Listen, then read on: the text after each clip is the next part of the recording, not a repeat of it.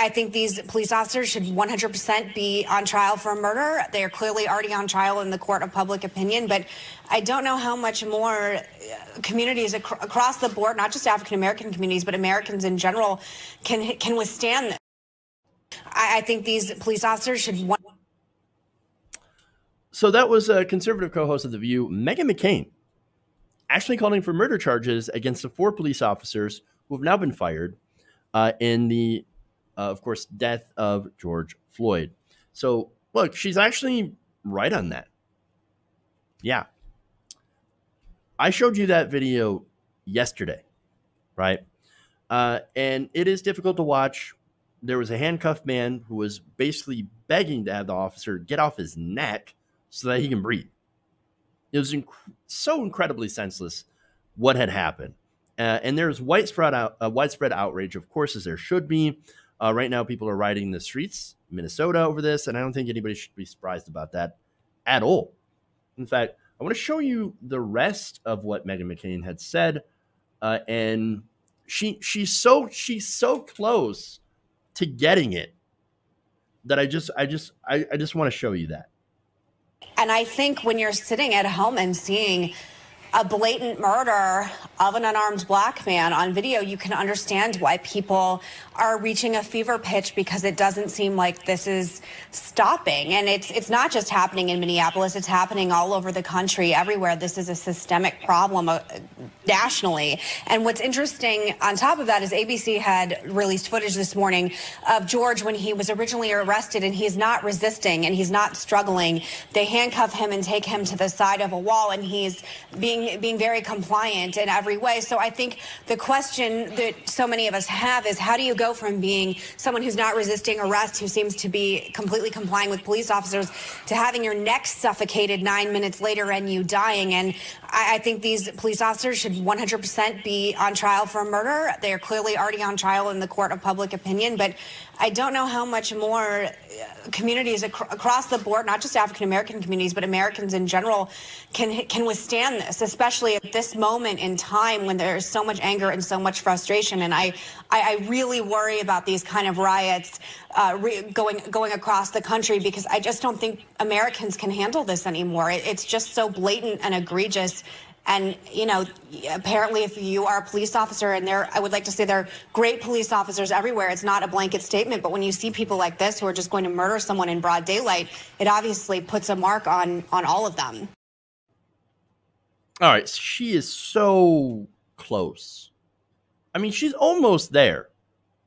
There's obviously a lot that I disagree with when it comes to Meghan McCain, right?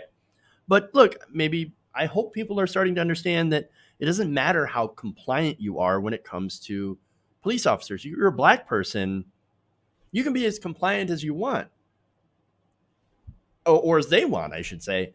You still run the risk. You still stand a very good chance of not making it out of a police encounter alive. Regardless of the crime or alleged crimes, you don't even have to be doing an alleged crime. You don't have to be doing anything wrong. Look at Philando Castile. He's a legal gun owner that was gunned down in his car during a traffic stop. What about Kenneth Walker? Kenneth Walker defended himself after police, in plain clothes, raided his girlfriend's apartment and shot up the place over 20 times. 8 of them went into his girlfriend, killing her, right? And this was all while they had the actual suspect in custody. He shot back.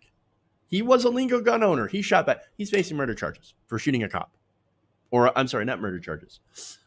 He's facing charges for shooting at a cop. Why? I mean, you could be minding your own business. Bam. You're dead. Why? Because a police officer, their itchy trigger finger, right? It's because they don't value your life. Not only that, but look, you've got middle-aged, white middle-aged women like Meghan McCain loving to call the cops on black people for doing normal things. For example, look, it just blew up. Amy Cooper, right? Amy Cooper called the cops on a black man because he wanted to, keep her dog on a leash, right? Per the park rules.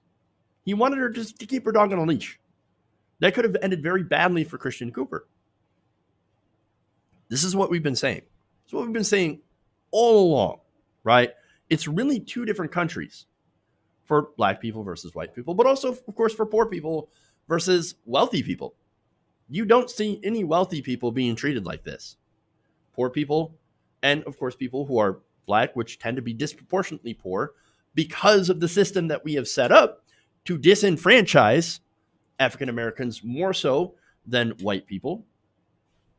We have that system that is set up. You see this happening more and more often, and it's disastrous.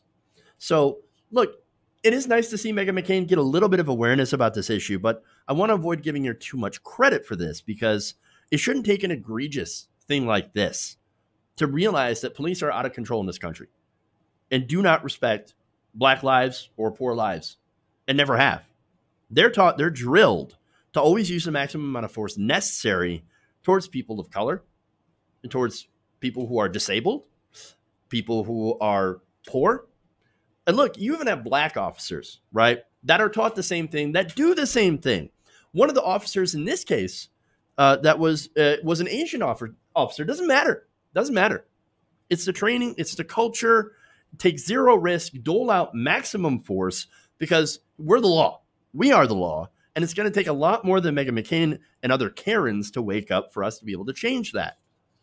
So yes, it's nice that she gets it a little bit, but there is a lot more that we can do, and there's a long way that we need to go to be able to actually start to fix this problem in this country. Because look, the roots run deep, and it is a power structure that is set up to disenfranchise people who are ultimately not in power.